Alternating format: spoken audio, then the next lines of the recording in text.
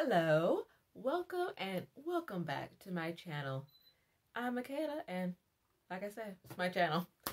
Alright, today we are doing something slightly different. Today's title is, well, I play the Fairy Tail game on Nintendo Switch. Yes, I am doing a game review slash just video game, and I'm excited about it. Now, this game was released back in July 2020, so why am I doing this video now, you ask? I got this game not only because I am a fan of Fairy Tail, but to have something to show my love for it and to remember it, because Fairy Tail's final season ended in September 2019, but since I watched the dub, it was more like October 2019. There is supposed to be no more Fairy Tail. But then, fortunately, we got some great news and it came from Hiro Mishima himself, and he's the creator of Fairy Tail, and that the Fairy Tail 100-Year Quest manga is going to be adapted into an anime. So yay, and to be honest, I could have finished this game in no time, but I work 5 days a week, so I couldn't do it. Anyway, let's talk about it. Warning, there will be some spoilers about what happens in the anime, so you have been warned. Okay, it's an RPG game. For my non-gamers, RPG stands for role-playing game. And unfortunately, the game doesn't have an English dub, but the Japanese voice actors are pretty good. And they're the same voice actors who did the original sub for the anime. Let me speak. Okay, they're great, so let me just give a quick shout out to the main cast. Warning, I'm probably going to say it wrong. I'm so sorry. But you guys are awesome. Natsu Dragono, played by Tetsuya Kakihara. Lucy Harpelia, played by Aya Hirano. Gray Fullbuster, played by Yuichi Nakamura. Urza Scarlet, played by Sayako Ohara. Wendy Marvel, played by Satomi Sato. And Gajio Red Fox, played by Wataru Hatano. And now, it's not your typical fighting game like My Hero 1 Justice. I have the second version because I want the English dub for something. So that's why I just went ahead to get that one. Anyway, they do it like the classic Pokemon games, in a way.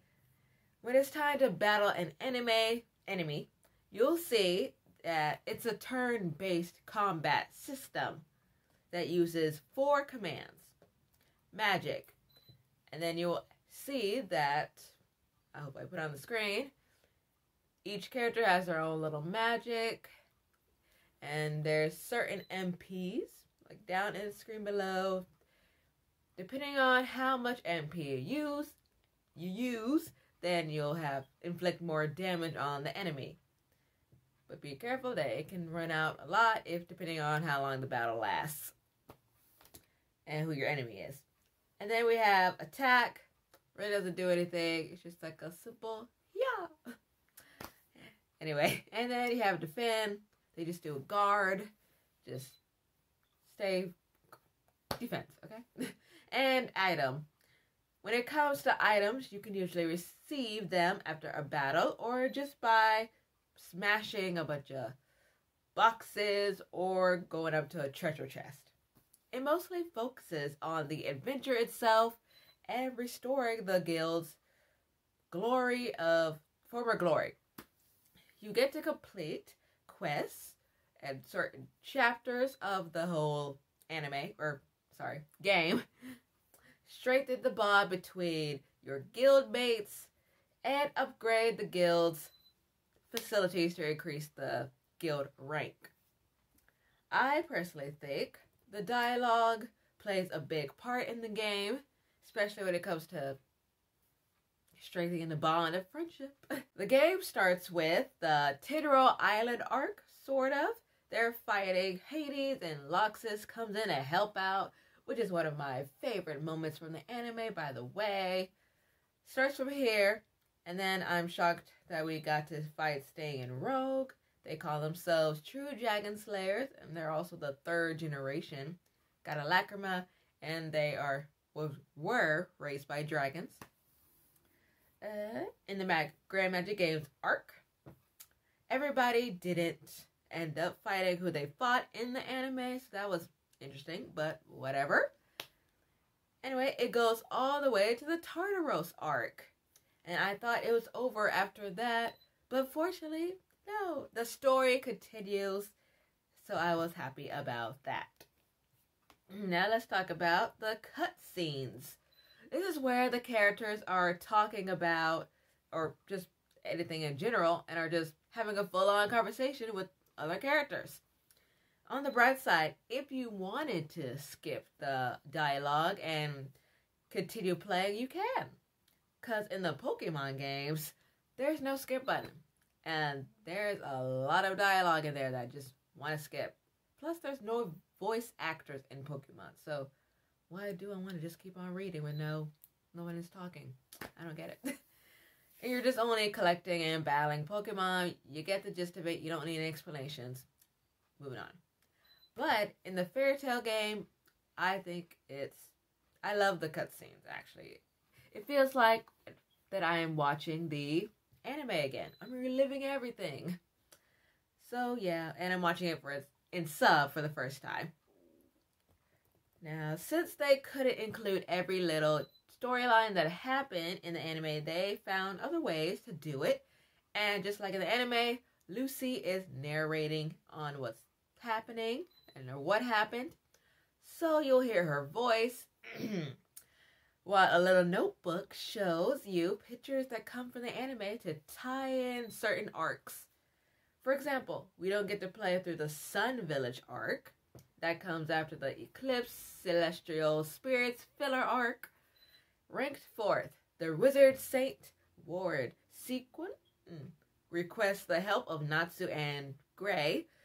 Here's the picture from that, and that's basically the end result. Gray reworked the ice that covered the village, and Natsu reignited the flames, saving the villagers. In general, I love how they include screenshots from the anime and made up pics, but there's still dialogue going on. And here's a pic of Urza and Miliana reuniting during the Grand Magic Games arc. They're talking about how impressive Conqueror is, and who happens to be Miliana's new guildmate from Mermaid Heel. Quick note. In this pic, Urza is not wearing her armor. She's supposed to be wearing this really nice casual outfit that you don't get to see her in a lot. She's wearing like a black ensemble with a plaid skirt, and one of my favorites. I love it. Anyway, okay. And this right here is the Princess Hisui. She is the Princess of Fiore. I think she's talking about the person that came from the future to warn her about what's to come, or she could be talking to a dragon. Yes, a dragon. But yeah, that is just about all the details I'm going to go over about this game.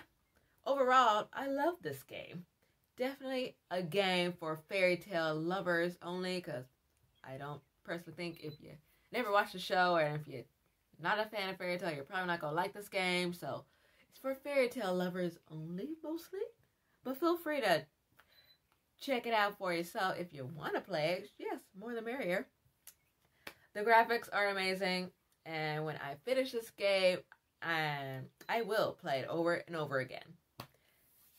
So make sure you check out this game. I'm pretty sure it's everywhere now, and hopefully it's cheaper because it's been out for a while. And let's see, don't forget to follow me on Twitter and I guess Instagram, but Instagram's been playing with me because I can't post anything for some reason, so kind of upset about that. So yeah, make sure you definitely follow me on Twitter and like my Facebook page. Yep, throwing that in there. Like, comment, subscribe, tell me all your thoughts about this game. Will you purchase this game in the future? And are you excited about the Fairy Tail 100 Year Quest manga getting adapted into anime, because I am. Just great news to all fairy tale fans and fairy tale stans. And let's see, well, I'm Michaela. I will see you later. Bye.